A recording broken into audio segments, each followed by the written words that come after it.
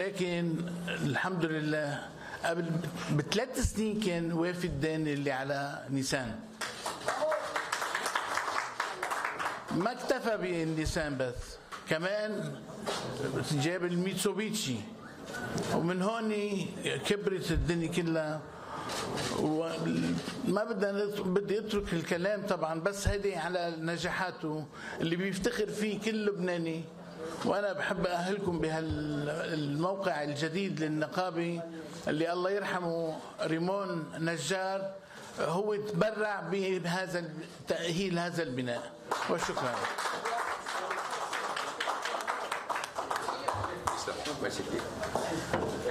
Okay. Ladies and gentlemen,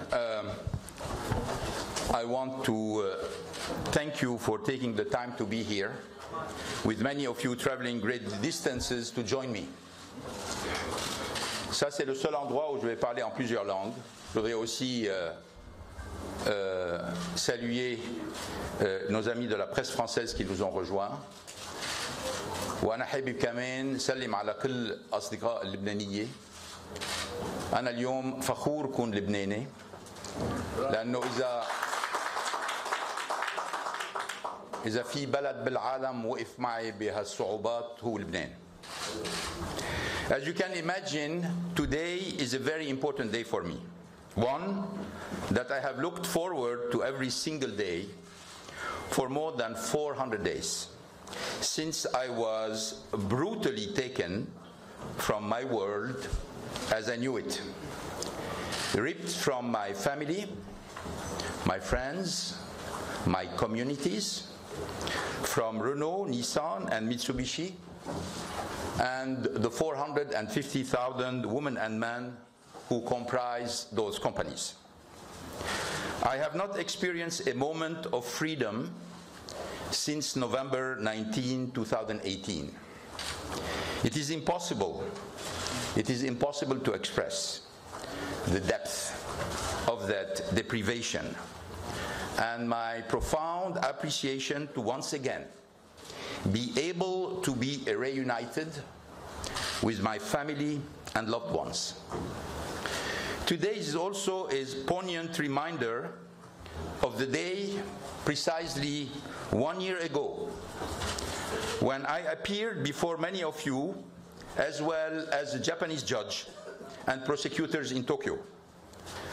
I pleaded my innocence by I did so while constrained by handcuffs and bound by a leash around my waist, which was used to walk me into the courtroom.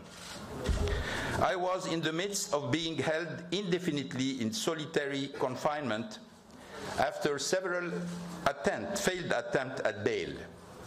I had just spent the Christmas and New Year holiday alone and in confinement, and I hadn't spoken to or seen my family for 6 weeks. My only contact with them were letters shown to me by lawyers through a looking glass. I had spent the previous months being interrogated for up to 8 hours a day without any lawyers present, without an understanding of what exactly I was being accused of, without access to the evidence that justify this travesty against my human rights and dignity. It will get worse for you if you don't just confess, the prosecutor told me repeatedly, and this has been taped. You can look at the tapes because the tapes are being held. You can see how many times they came up about, you just confess and it will be over. And if you don't confess, not only we're going to go after you, we're going to go after your family. And we're going to discover many things. Every day I woke up on nights that I was able to sleep and to make a decision. Do I fight for my innocence or do I do as they say? And there was no end in sight.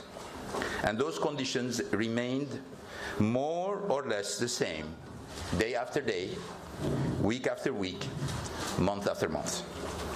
The feeling of hopelessness was profound. And every day for over 130 days in detention, I fought for my innocence.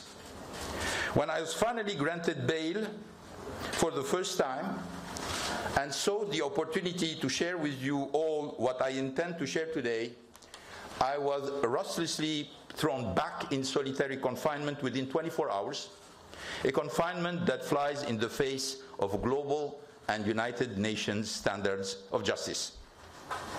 This is why today is such an important occasion for me. I'm not here to talk about how I managed to leave Japan, although I can understand that you are interested in that. I'm here to talk about why I left. For the first time since this nightmare began, I can defend myself, speak freely, and answer your questions. It was very easy to beat on me while I was in prison. It was very, very easy to describe me the way I was described. Unfortunately, not only in Japan. But now I'm going to be able to speak with facts and datas and evidence, and hopefully you will discover the truth, not as it has been travestied by the people who are accusing me, or the people who join this accusation, or the accomplices, not only in Japan but outside Japan. But the reality is very different, and hopefully today you're going to discover it with me. I'm not here to victimize myself. I'm here to shed light on a system that violates the most basic principles of humanity. I'm here to clear my name and to pronounce clearly and emphatically something that was interpreted as a heresy in the Japanese judicial system. These allegations are untrue, and I should have never been arrested in the first place. First, I would like to begin by expressing my profound gratitude to those who supported me during this unspeakable ordeal, in the face of a systematic campaign by a handful of malevolent actors to destroy my reputation and impugn my character. I'm grateful beyond words for the steadfast love and support of my family, my wife, Carol, my 4 children, my 3 sisters, my mother, Rose, Carol's children and family. They all endured unimaginable pain. They learned of my arrest and solitary confinement through the media. They were barred from seeing me or even speaking to me for months. They were targeted by relentless, shameless, baseless media attacks orchestrated by Japanese prosecutors, Nissan executives, and unfortunately many accomplices. I think of my supportive friends, as well as the numerous anonymous individuals who sent me letters of support while I was in the detention center of Kosuge. I think of the Lebanese authorities and citizens who never lost their faith in me. They showed the world that for a small country, Lebanese people have a big soul, they have a big heart, and a true sense of righteousness.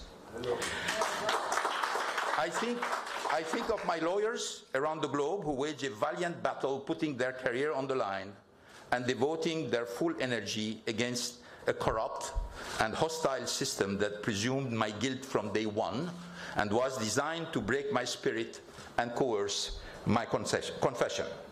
I also want to thank the human rights and criminal justice advocates globally, and particularly in Japan, who have fought tirelessly against insuperable odds to improve Japan's anachronistic and inhumane system of hostage justice. It is a system that is indifferent to the truth, indifferent to fairness and process, indifferent to fundamental civil liberties and accepted norms of justice. I also want to take a moment to mention Greg Kelly, an honorable man, husband and father, who was brutally torn from his word and his family on that November day, summoned to Tokyo under false pretenses by Harinada when he needed to stay home for an important surgery. Greg remains a victim of the Japanese hostage justice system with no trial date in sight 14 months after his arrest. While my plight has captured the headlines, we and you cannot forget Greg's ordeal and the pain he and family endure each day at the hands of the Japanese system.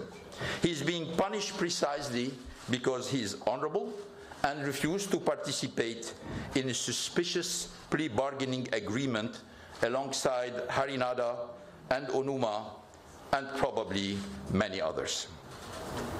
Thanks to the systematic leaking of false information and distorted information, and the intentional withholding of exculpatory information by the prosecutor and by Nissan, I was presumed guilty before the eyes of the world and subject to a system whose only objective is to coerce confessions, secure guilty pleas without regard to the truth. I have come to learn that my unimaginable ordeal over the past 14 months is the result of a handful of unscrupulous, vindictive individuals at Nissan, at the Latham and Watkins law firm, with the support of the Tokyo Prosecutor Office. It is important for me to emphasize that I'm not above the law, and I welcome the opportunity for the truth to come out and to have my name vindicated and my reputation restored. I did not escape justice. I fled injustice and persecution, political persecution. Having endured more than 400 days of inhumane treatment in a system designed to break me and unwilling to provide me even minimal justice, I was left with no other choice but to protect myself and my family. It was a difficult decision and a risk one only takes if resigned to the impossibility of a fair trial, with the strings being pulled and manipulated by those dead set on securing a confession or a conviction whose only goal is to save face. The facts, the truth, justice are irrelevant to these individuals. This was the most difficult decision of my life, but let us not forget that I was facing a system where the conviction rate is 99.4%. And I will bet you that this number is much higher for the foreigners. The legitimacy of a justice system should not rest on its conviction rate, but instead on the confidence that it searches for and honors truth and dispenses fair and just outcomes. It is the prosecutors, aided and abetted by petty, vindictive, and lawless individuals in government at Nissan and the Latham law firm, who have destroyed and are destroying Japan's reputation on the global stage. It is them who are fueling an archaic, manipulative, arbitrary side to an otherwise modern country. It is them who should be held accountable. The charges against me are baseless. Why do you think the prosecutors have leaked false information to the press against the Japanese law? Why have they intentionally concealed exculpatory evidence that support my innocence? We're going to see it. Why have they continually delayed the still undetermined, 13 months after, the still undetermined trial date, and extended relentlessly the investigation timeline? Why have they rearrested me and seized all my legal defense documents? Why were they so intent on preventing me from talking and holding a press conference where I would set forth the facts and my side of the story? Why have they spent 14 months trying to break my spirit, banning me from all contact with my wife, and surveying my every move? Let me, before going to your question, and I know you have many, try to give you some answer. And I'm going to follow particularly 5 topics. The first topic is why all of this happened. At the beginning, why all of this happened. The second is, how did it happen? I'm going to tell you a little bit of what I've been through for 14 months. Third is, we're going to come back to the 4 charges that the prosecutor have put on me. And I'm going to explain to you the charges. We're going to also talk about all the charges that have been at the base of what I call the smear campaign, that the prosecutor didn't dare even put them in the accusation, but they are flying through the media with many fantasist interpretation, and unfortunately with some official position which are absolutely not rigorous on them. And finally, I'm going to deal with some words about the lines Renault and Nissan. Where are they today, 1 year later? What is the situation of these three entities 1 year later? And then I will let you answer all your questions. So let me start with the first item, which is why. Okay? If we say, okay, this is a plot, and this is something which has been organized, why? What are the reasons for this? Well, we have two reasons. There are probably many, but I'm going to give you the main one. The two main reasons for this to happen. The first one was the fact that Nissan performance unfortunately started to decline at the beginning of 2017. I will remind you that in October 2016, I have decided to remove myself from the operation of Nissan because I signed the deal with Mitsubishi, taking control of 34% of Mitsubishi, and Mitsubishi needed help. So I moved to Mitsubishi as chairman of the board, as future chairman of the board, to support Masuko-san into reviving this company.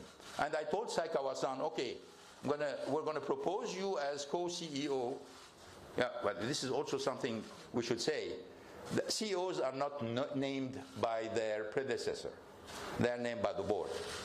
They are proposed by the predecessor, but it is the board decision. So when people say, oh, Monsieur Bolloré was named by Mr. Ghosn, wrong. Mr. Bolloré was named by the board. He was proposed by Carlos Ghosn, but he was named by the board. So when they say, oh, he was named by Mr. Ghosn, that means he has no legitimacy, it's dead wrong. It's not factual. The members of the board of Renault voted unanimously to nominate him as CEO. And 9 months later, that unanimously voted him down. That's the reality. So let's come back to our story about Saikawa. Nominated in October 2016, CEO of the company. I moved to Mitsubishi. I told him, now it's your turn. I promised that one day I will return this company after having been CEO for 17 years. After having been CEO for 17 years of a dead company in 1999. I left with him $20 billion in cash. A company which was profitable, which was growing, which was respected. A brand which was nowhere in 1999, which became one of the top 60 brands in the world. That's what I left with him. I told him, you take care of it, now it's your turn. Let me help Mitsubishi, let me take care of Renault, and let me take care of the lines. Unfortunately, a CEO is here as long as he performs.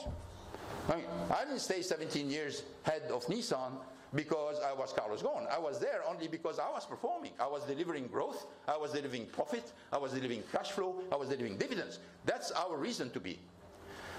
Unfortunately, we started in 17 to see a decline in the performance of the company. Obviously, many tough discussions. In 2018, another decline, many tough discussions. But at the same time, he was the CEO and he was responsible for it. So he has to find the solution with his own team. So there was some nervousness in the ranks of the top management, and particular ranks in the top management, that at a certain point in time, patience will run out and change will come. That's number one. Number two, well, we have to come back to the history of the lines. There was a famous Florange law in France that has been voted, giving double voting rights for the shareholders who have more than 2 years. We, as board of Renault, opposed this rule. And we have the right, because the law allowed us, if there is more than 2/3 of the shareholders voting to pass over this rule, it was possible. We didn't prevail because, as you know, the French state increased its stake into the company, blocked the majority of 2/3. We have most of the shareholders with us, but we were not able to reach the 2/3 of the shares. This left a big bitterness with our friends in Japan. Not only with the management of Nissan, but also with the governments of Japan. And this left a big state because somehow they considered that it is unfair that Nissan, who owns 15% of shares in Renault, has 0 voting right, and that the French state, which owns 15% of Renault, has double voting rights. We tried to explain it. We were not successful, unfortunately. And this is where the problem started. because there started to be some kind of defiance from our Japanese colleagues, not only about the lines, but also about me, particularly when I've been asked before renewing my mandate, which, by the way, I didn't ask for. I was ready to retire before June 2018. I was asked that I was probably the best person to continue for the next step of the lines. And unfortunately, I accepted this offer. And probably one of the reasons for which I'm in this situation today is because I accepted this offer to continue to integrate the two companies, converge the two companies, always respecting the autonomy of each company, because this is a management belief that you're not going to make a strong company with people who are thinking they are second-rate citizens in a big organization. I want the Japanese to be proud of Alliance. I want Renault to be proud of the Alliance. I didn't want a first-rate citizen and a second-rate citizen. I want each company to be totally, and there was a system, I proposed a system to maintain that, even though I made the Alliance irreversible. Unfortunately, there was no trust. And some of our Japanese friends thought the only way to get rid of the influence of Renault on Nissan is to get rid of me, which unfortunately they were right, because when you see exactly what's happening today, where Renault has very little influence on what's going on in Nissan, even though they put a nice face on what's taking place, you know exactly that the Japanese have the right analysis by saying, we get rid of him, we will get much more autonomy for Nissan. Unfortunately, as you know, we're going to talk about the results. The results that were expected are not the one that everybody was hoping for. So, who are the people? I promised you names. I'm going to give you names. Okay? Who was part of the plot? Obviously, Saikawa is part of the plot. Harinada is part of the plot, obviously, and Onuma, because they showed. But there are many other people. Toyoda, member of the board, was the link between the board of Nissan, and the authorities. Now, I can talk about what happens in the government of Japan. I can give you names, I know them. But I am in Lebanon, I respect Lebanon, and I respect the hospitality that has been extended to me by the authorities in Lebanon. And in no way I want to do anything or say anything that would make their task more difficult. So I'm imposing on myself silence on this part of the presentation, because in no way I want to show anything or say anything that would hurt the interest of the Lebanese people or the Lebanese government. So I will stop there for the government. Kawaguchi, Imazu, chief auditor, Toyoda, these are the main people. Obviously there are many other people participating to it, but I have all the names. I'm limiting to the main people who are involved. The prosecutor, I will mention some of the names. You're going to have the people who have been from all the sides of the fences, like the lawyer company LW that Nissan, that we were using in the past and continue to help Nissan, even though attacking some of the advice that they have given us when we were in charge, and now they are supporting the new team. So the story is very long, but I'm going to limit myself. How?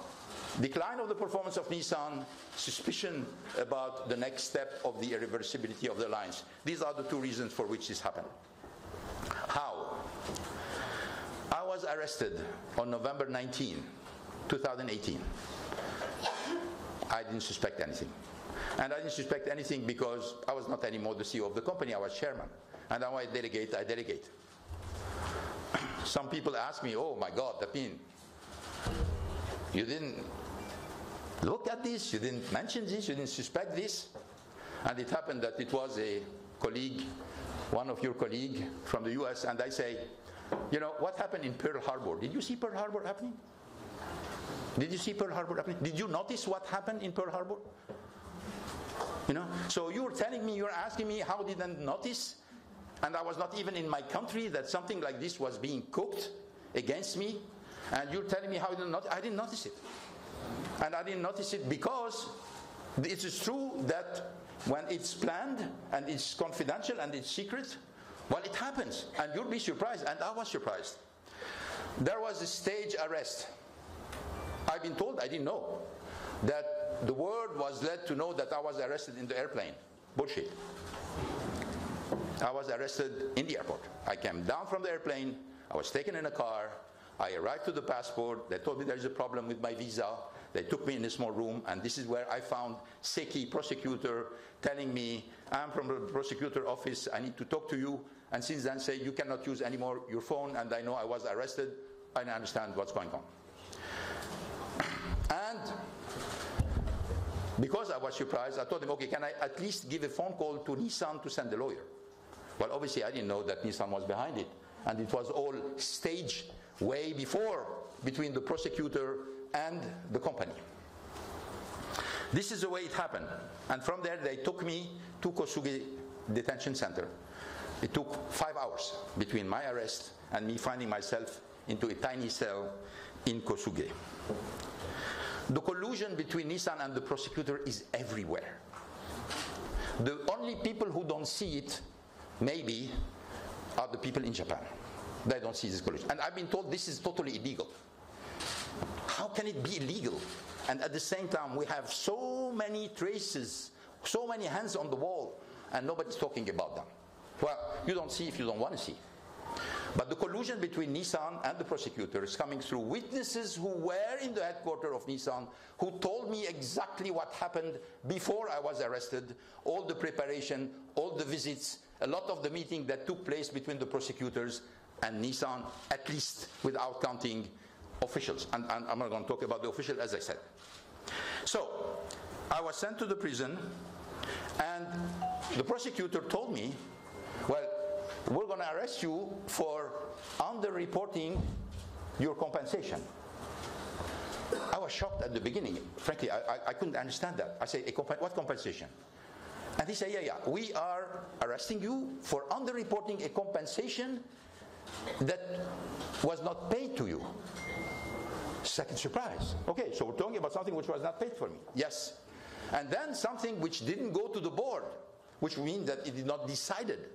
So I was arrested for a compensation that was not fixed, that was not decided, and that was not paid. This is the reason of my arrest. This is the reason of my arrest. Well, I can tell you that in many countries, there is no reason to arrest. It's certainly not a criminal case. It's certainly not even an offense. Give you a name you know very well. Tanaka-san, professor of corporate law, Tokyo University, consulted 3 weeks ago by my lawyers. They put everything, now that we have the documents, at least on the first charge from the prosecutor, again, 13 months after the arrest, we showed him everything. And we told him, Professor, please, tell us. He said, I'm quoting him, it is a shame that Japan arrested Mr. Ghosn for this. So we asked him to write, and he's going to write. Obviously, I don't know if he's going to continue to write it now. But he said, it's a shame, Professor Tanaka, University of Tokyo, corporate law. It's a shame that Mr. Ghosn was arrested for this. Let me continue. So, let me talk to you, and a little bit, I'm not going to talk too much about it. 130 days in prison, solitary confinement, tiny cell without window, light day and night. 30 minutes per day, excluding weekend, because obviously there is not enough guard in the weekend. You can't go for 30 minutes outside. When there is a holiday, there is nobody. So you stay in your cell, you just get your food. For example, 6 days without any human contact during the New Year break. Shower twice a week. Try to ask to have more, they said no. Prescribed medication is forbidden. You can get only the medicine from the prison. Interrogated days and night. It can happen in the morning, in the afternoon, at night, up to 8 hours, obviously without the presence of a lawyer. All of this is taped. Impossible to take to anyone. No one speaks English or French or anything. When we need something important, we have to bring somebody, and this guy is available once a week. Presumption of guilt prevail.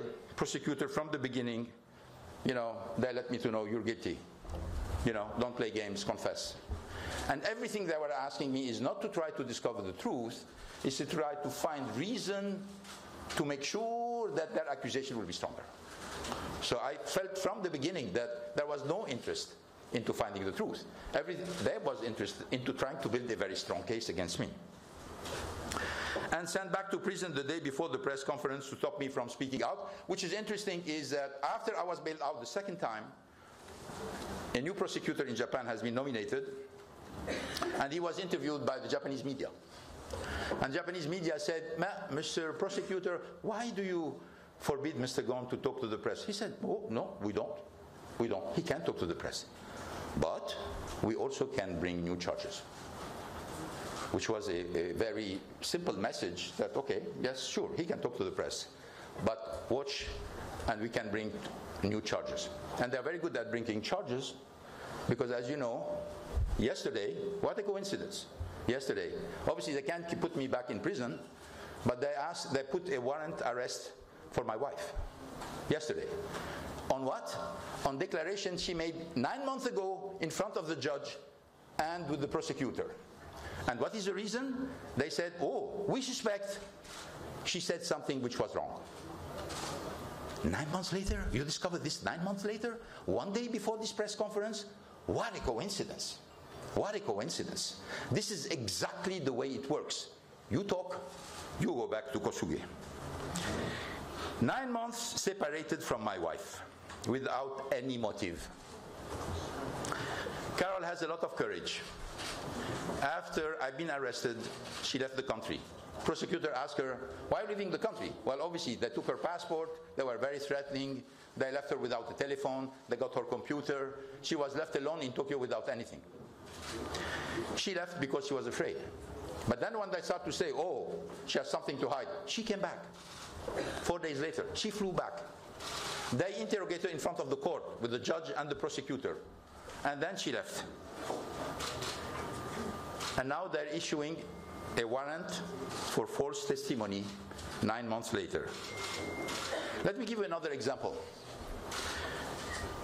The judge in charge of the bail condition, Hajime Shimada, we asked him 7 times to remove the ban over a period of 9 months. 7 times. And every time he took the time to think. Nothing changed, huh? And then he came back by saying no. And why no? Because tampering of evidence. Tampering of evidence for Carol. But I was able to receive my sisters. I was able to receive my kids. I was able to receive my cousins, my friends. So if I was intending to tamper evidence, I could tamper evidence with anybody. Why Carol? Because they knew that by not allowing me to have a normal life, they were breaking me. And which is interesting is when we tell Shimada-san, you know, maybe they can meet from time to time under your control. And the question was very interesting. It was saying, why do they want to meet? And we said, okay, how about a Zoom, a conference? He said, what do they want to talk about? I felt like I was not a human anymore. I was something between a human, an animal, or an object. But I mean, there is no feeling that a man and a woman who are married want to talk together, and I have to explain why I have to talk to my wife? They didn't care. And the answer, as you know, was no. And I had the right for 2 hours in 9 months, with a lawyer present in the room, and the poor guy was embarrassed. He just tell me, please excuse me, I have to be here, and I have to report about what did you say to your wife. That's what you're talking about. The second one that I would like to mention also, I mentioned I had many pre-trial sessions. In the pre-trial session, you have the prosecutor, you have the defense, and you have the judge. 3 judges. Well, I was naive. I thought that the judge was the boss. Well, I was wrong. The boss was the prosecutor. The judge, Kenji Shimotsu, very nice guy, very polite, but the prosecutor did whatever they want. When they were late, they say, well, sorry, we're late, we're busy. When they ask, why don't you bring this document this date? They say, we're going to think about it. Then the date comes, they say, we're late, we're not giving it. And why all of this? Try as much as possible to delay the trial, And when I left Japan, I still did not have a date for the first charge. Didn't have a date for the first charge. Then they came with the idea about saying, oh, we cannot put all the trials at the same time. You have to finish the first charge before we start the second one. So when I asked my lawyers about how much time all of this is going to take, saying, we're afraid you're going to be maybe 5 years in Japan before I get a judgment. 5 years in Japan. This is, I understand, we have Maître Zimri, who is here, who is a specialist in human rights. Speedy trial is one of the basic and most fundamental rights of any human being, part of the Treaty of Human Rights. Well, I was far from a speedy trial. On the contrary, I had the impression that it can take as much time as possible, and, you know, with the judge being a kind of nice organizer of the whole things, and the prosecutor calling the shots. 99.4% conviction rate. All the signs that there was no way I was going to be treated fairly. No sign that I will have a normal life for the next 4 or 5 years. So I can tell you, that means it's not very difficult to come to conclusion. You're going to die in Japan, or you're going to have to get out. This was not about justice. This was, as I felt, I was the hostage of a country that I have served for 17 years. I dedicated my professional life. I was proud of it. I revived a company that nobody else before me was able to do. For 10 years, they were in the dirt. I brought them. For 17 years, I was considered as a role model in Japan. More than 20 books of management were written about me. And like this, in a minute, all of a sudden, a few prosecutors and a bunch of executives in Nissan say, you know what? This guy is a cold, greedy dictator. That's what I said. Cold, greedy dictator. We filed motion to dismiss because of all the elements that the prosecutor violated. Obviously, this motion is still being analyzed. And then there is an endless search for new charges by the prosecutor. So in a certain way, you know, I think we have the list. Yeah, we have here the list of all the prosecutor misconducts that have been presented with evidence and with facts and with data and with name and with testimony that were presented to the court just to ask for the case to be dismissed. But my lawyers in Japan told me, you know, don't think that it will be dismissed. There is zero case in Japan where whatever is the reason of dismissal, a case was dismissed. Some people were acquitted, it's part of the 0.6% left, but there is zero case of dismissal. Let me go now to the accusation. The first accusation is the underreporting. This is the main accusation for which I was arrested. Again, amount of money not fixed, not decided, not paid. What's interesting also, I'm going to give you some interesting facts, is that Nissan pleaded guilty in Japan by saying, oh, we're sorry, we're going to provision 9 billion yen recently, and we're going to plead guilty in Japan. And they asked to pay a fine. Good citizen. The problem is that in Tennessee, where there is a lawsuit against them, they took the opposite position. Their lawyer said, well, we're not guilty, there is no reason, And this document is available for you. In Japan, we're guilty, that's what Nissan says. In Tennessee, they said, we're not guilty. So, this document is available, we are sublined. The key sentences saying that, I just wanted to mention this for you, and we'll come back during the question and answer. And again, there is no democratic country I know where you go for jail for this kind of accusation, even if they were right. Shinsei Bank, there is a resolution from the board. This is a board resolution.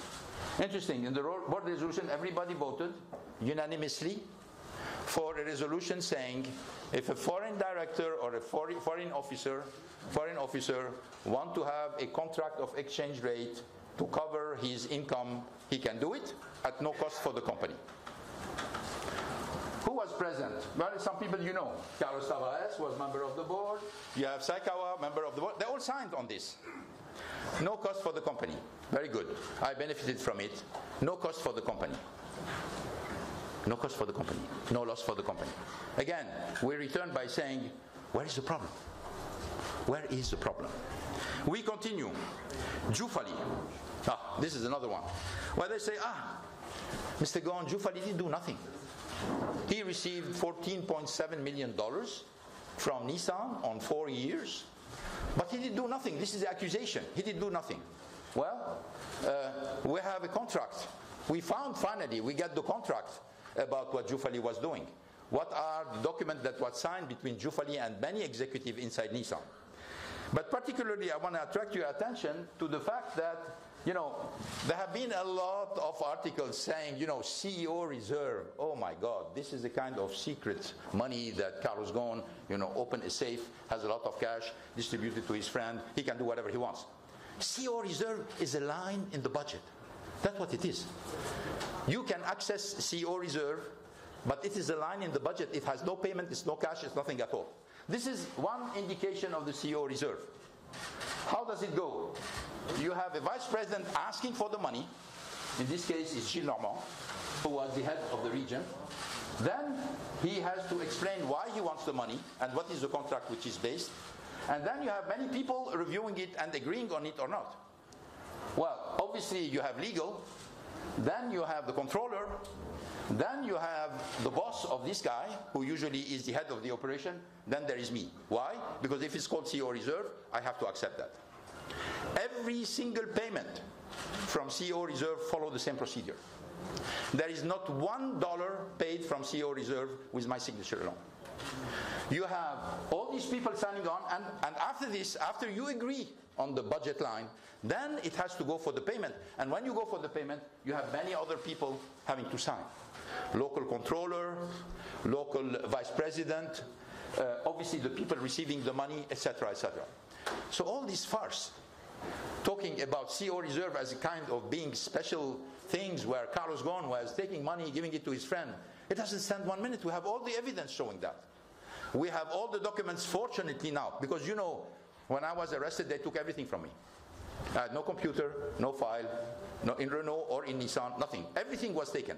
So I have to reconstitute everything to defend myself. And obviously, I'm using here some of the documents that the prosecutor have at the end to deliver to us in order to allow us to defend ourselves. We also, I would like to show you, can we move to Ananda Sas, to the declaration of different people? Yeah. Then we have a lot of statements. Prosecutors in Japan have been visiting many people making statements. Never heard about them. We heard about them because they were obliged to give it to them. One of the important statements is Gilles Normand. Why Gilles Normand? He was the vice president in charge of the Middle East for Nissan. Another one is Joe Peter. Joe Peter was the chief financial officer of Nissan. Another one is Alain Dassas, also another chief financial officer. They covered all these areas. And when we look at what they are saying in all these documents, and these documents are available. You can consult them, and we make them available for those who want to look at them. So when we are looking at that, what do they say? They say the Middle East was an important region for Carlos Ghosn because Toyota is one of the main profit center of Toyota, and it's not one of the main profit center of Nissan. And as you know, the Middle East is practically an Asian country. The cars selling are Japanese cars and Korean cars.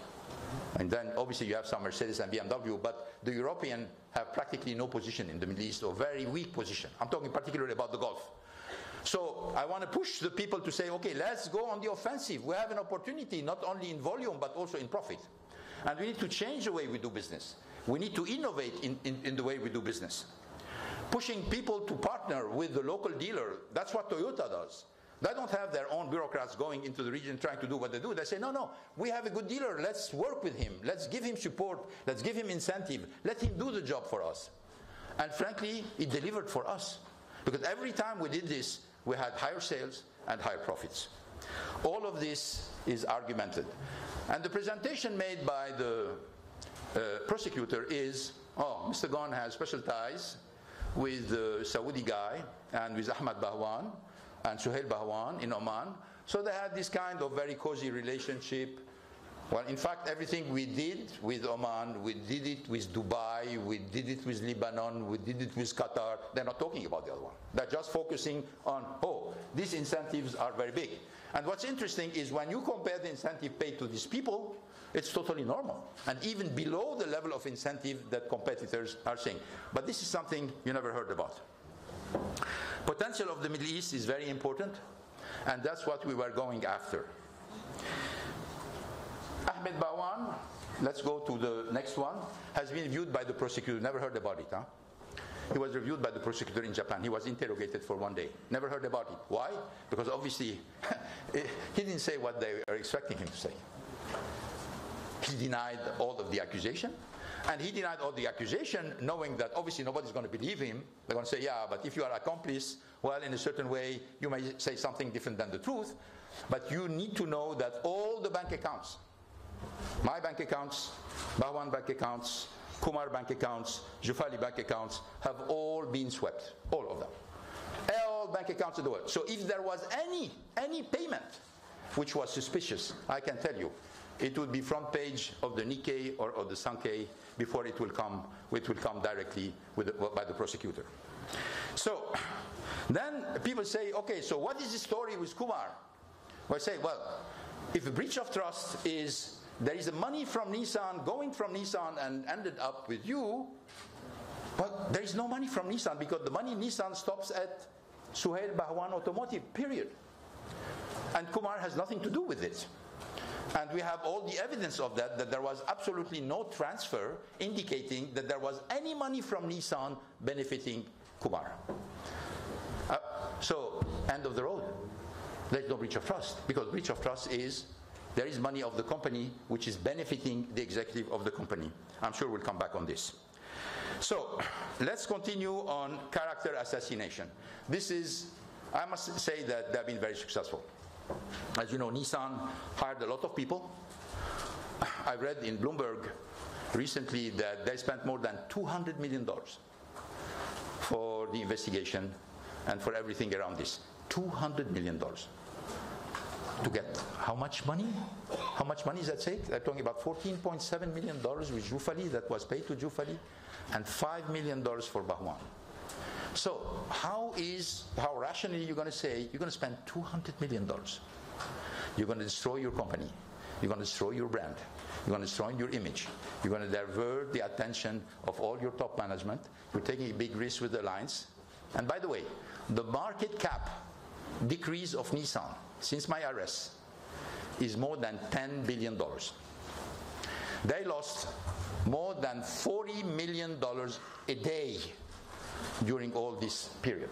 By the way, Renault is not better, because the market cap of Renault went down since my arrest by more than 5 billion euro, which means 20 million euro a day of quotation. 20 million euro a day. So when I hear a statement made by a French official saying we need to concentrate on the 11 million euro of undefined expenses, I say, yes, sure.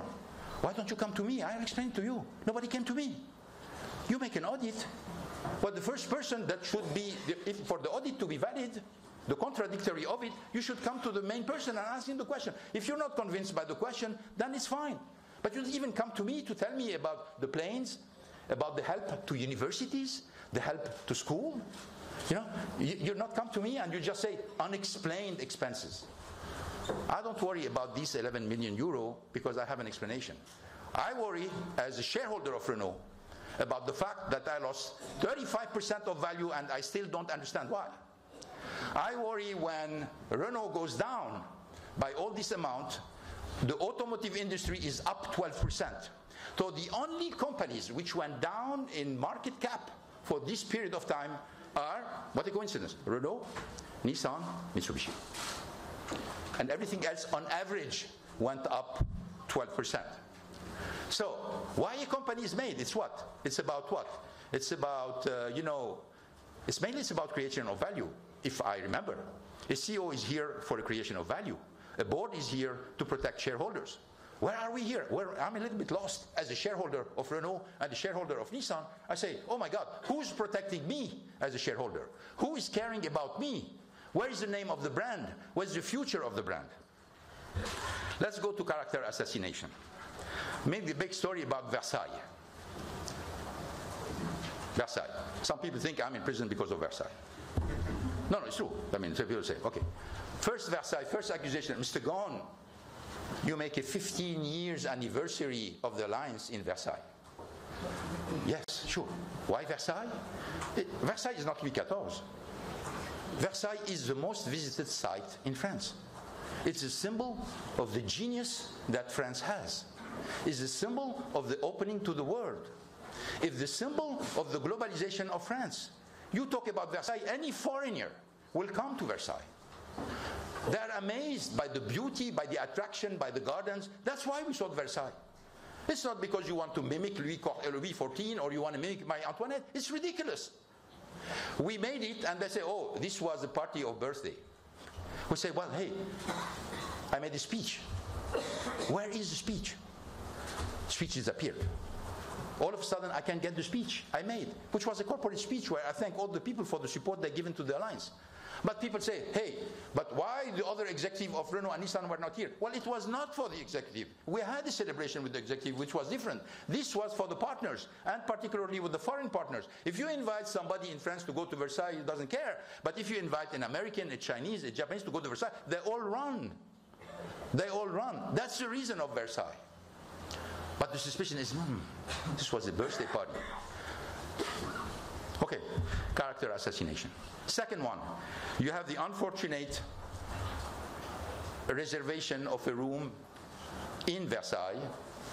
Can we? Yeah. This is the bill. Who took care? Let me tell you how it happened.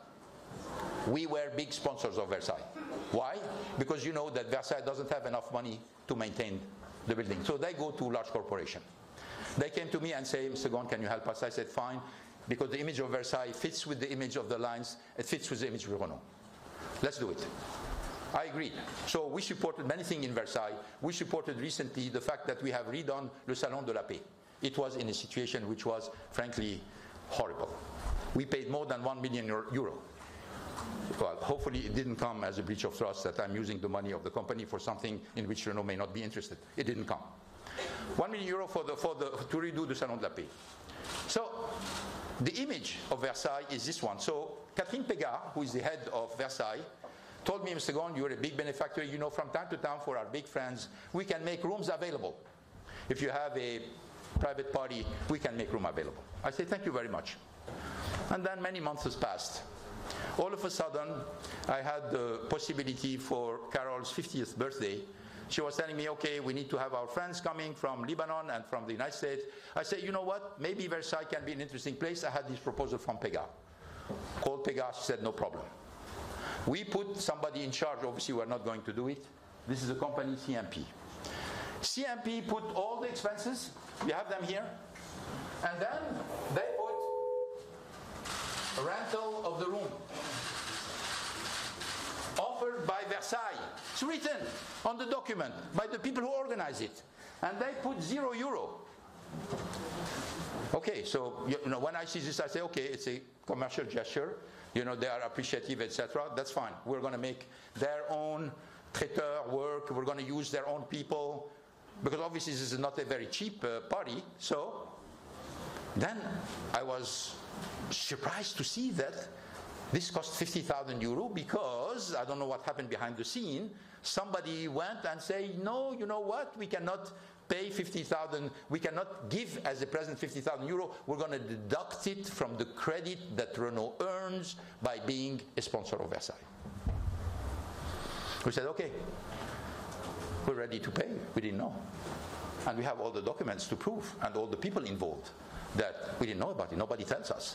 We thought that, in good faith, this was a kind of commercial gesture, which, by the way, benefiting Versailles because we use all the people who are working in Versailles. The houses.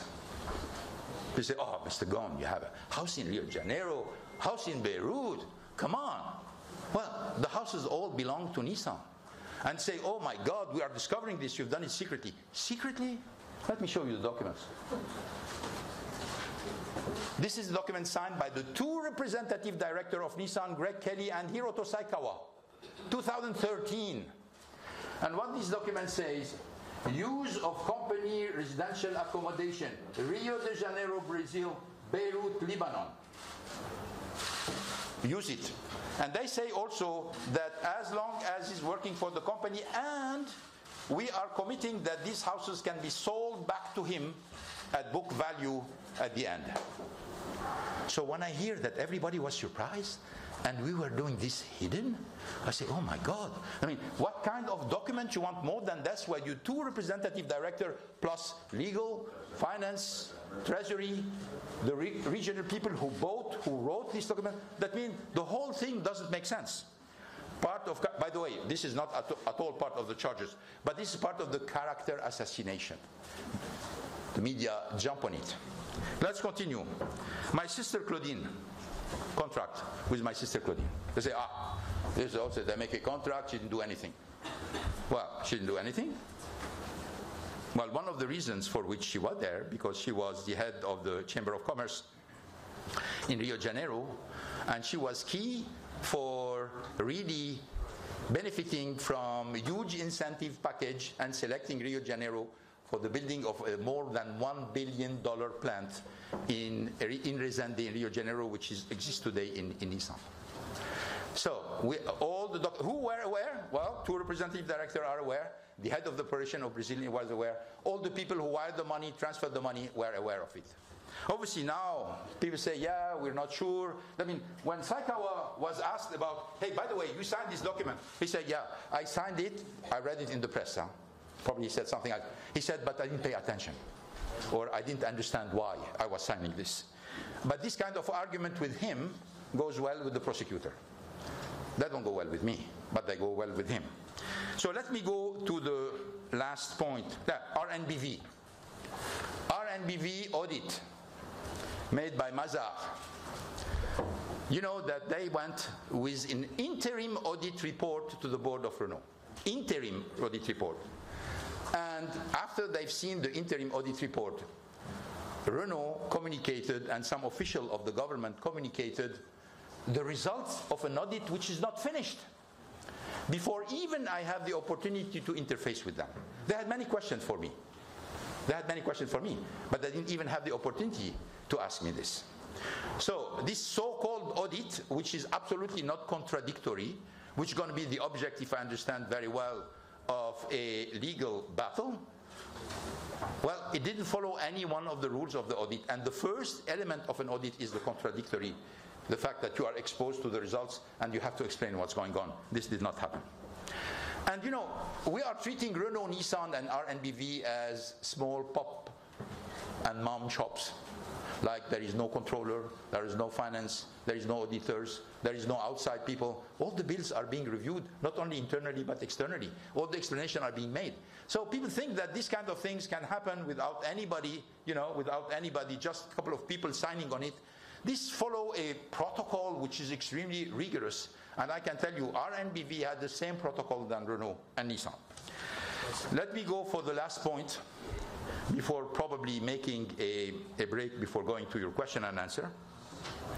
Then you say, why all of this? What is the consequence of all of this? You know, it's difficult to know who's the winner of this. Who at the end of the day, who prevailed into this? Well, in 2017, the Alliance was the #1 automotive group, with 3 companies, Renault, Nissan and Mitsubishi, growing, profitable, with a clear vision for the future, strategy, bold strategy. And you know very well that we were preparing to add Fiat Chrysler to the group, because I was negotiating with John Elkann for Fiat Chrysler to join. So we had the strategy, we know where we were going, we know how the synergies work. This was the situation in 2017. We look today, well, frankly, there is no more alliance. If somebody said, oh, why you guys are together? Because it looks like all the decisions are made are consensual. Well, I've been managing these entities for 17 years. I can tell you consensus doesn't work. It doesn't work. You have to make sure that you force people to go for synergies. You make sure that they adhere to the synergies. You spend time to explain to them why the synergies are important. If you leave them to themselves and you say it's consensual, nothing happens. And by the way, we saw it in the results of the companies. So, 3 companies, alliance disappeared, no longer works. And the 3 companies, the growth has disappeared, profits are down. I'm finding a hard time to see any strategic direction.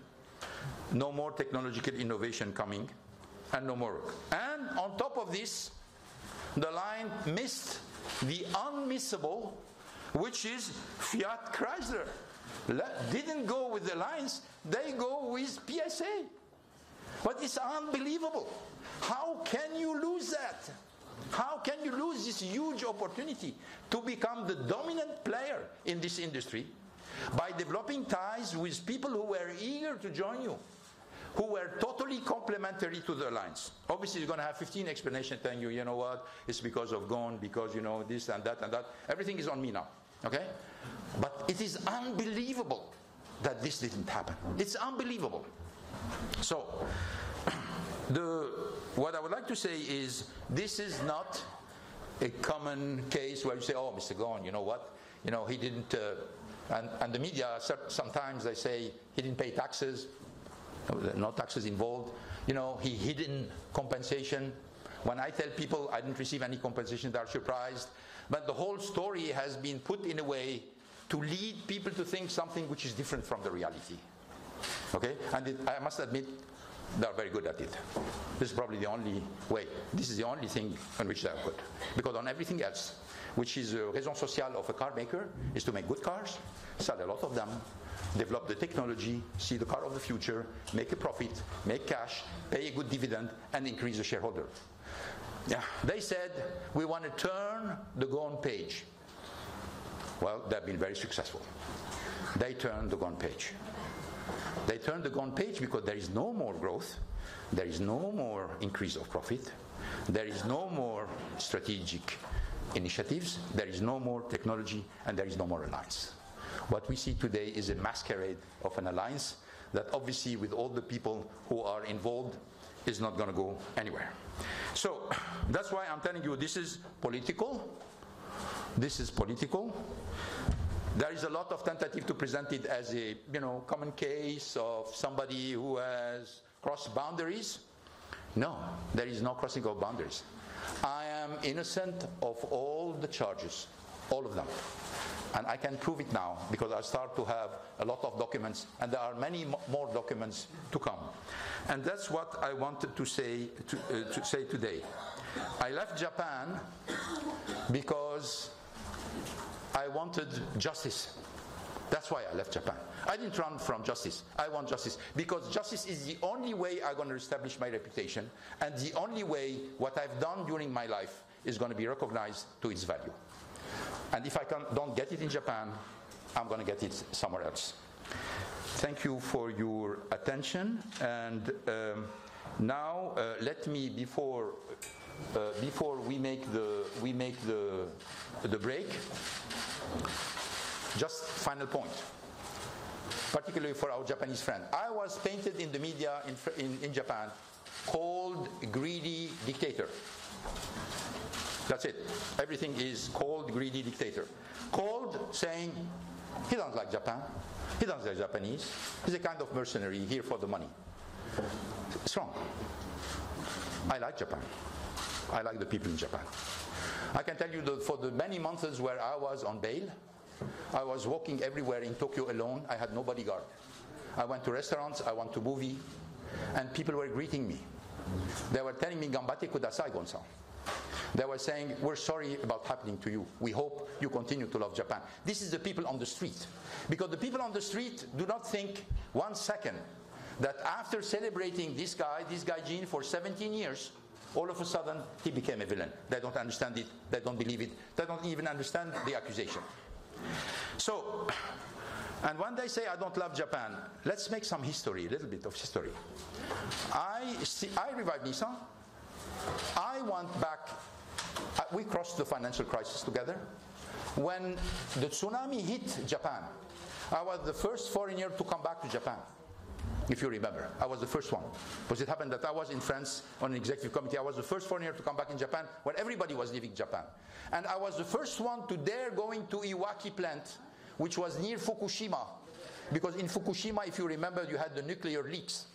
And nobody dared to go to Iwaki because of the nuclear leaks. I had to go by myself and call the suppliers and call the employees to say, we're going to rebuild the plant together.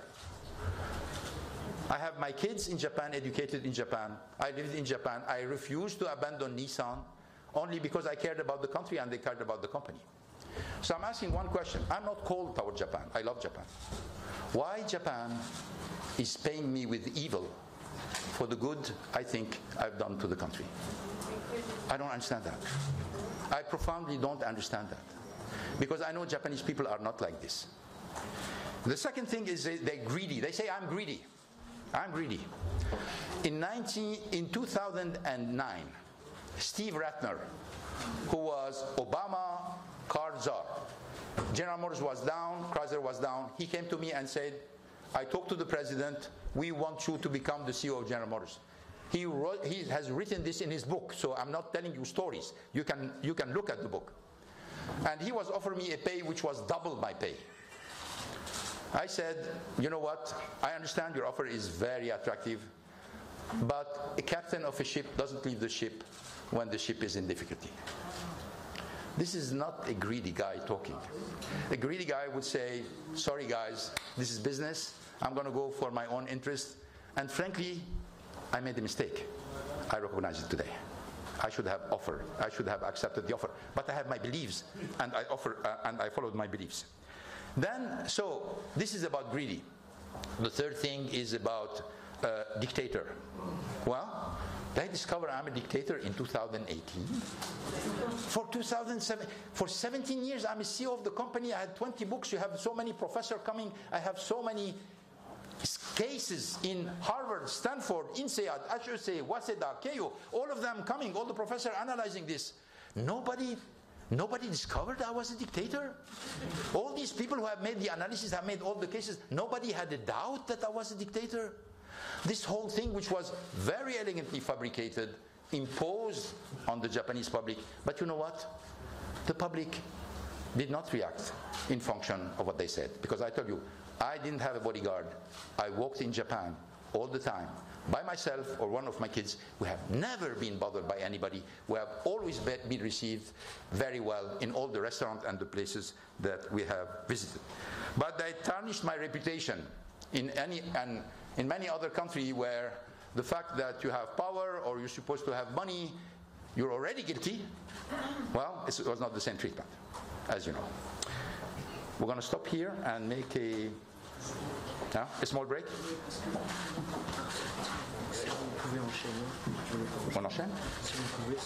Well, I can continue, but maybe.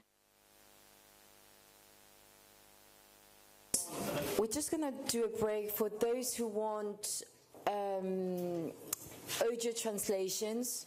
We're going to provide some audio translation. So please ask for it, because Mr. Ghosn will be answering questions asked in Arabic, questions in English, and questions in French, Thank you very much. And question in Portuguese, Sure.